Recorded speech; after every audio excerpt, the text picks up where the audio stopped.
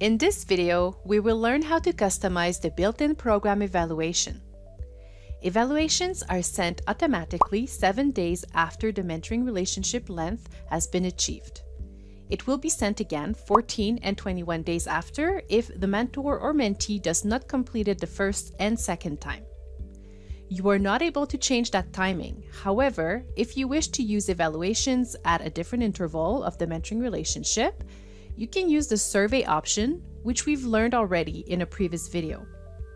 You can also disable the program evaluation automatic email from the system-generated messages section.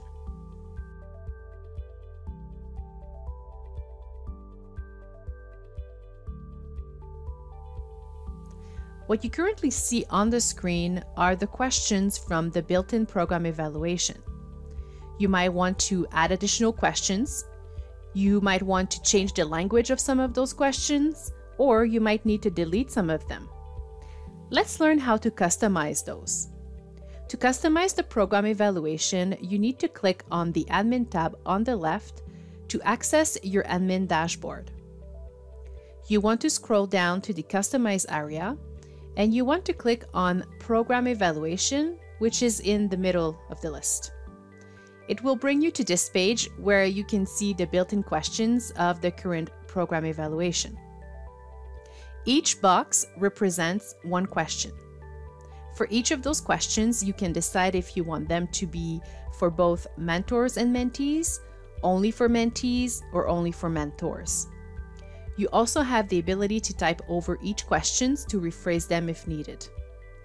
You can also delete the questions by clicking on the garbage can icon right here. You can also scroll down to the bottom of the page to add an additional question, but as you see, the system will provide you with 2 free spaces already to add additional questions. The boxes on the right are meant for the answers. You can offer mentors and mentees 2 different formats for answers. You can leave the box blank, which will allow mentors and mentees to type in free text, or give them multiple choice answers by inserting a comma after each options. When you're satisfied with your program evaluation questions, don't forget to click Save Questions. Now, to view the responses to the program evaluation, you need to access your admin dashboard again by clicking on the Admin tab on the left. From your admin dashboard, there are 2 places where you can see the program evaluation responses. The first place is the Relationship button. Once you click on this, you will see all of your mentoring matches, and if they have answered the program evaluation, next to the mentorship and under the program evaluation column, you will see this: mentee when the mentee has answered, and mentor when the mentor has answered. So in this example, if you wanted to review this person's answer to the program evaluation, you would click on mentee, and here we go. We can view what she answered, and I would do the same if I wanted to view the mentor's answer by clicking on mentor. The other option to review your program evaluation answers would be under the report section. There is a report called Program Evaluation, providing answers from mentors and mentees within your program.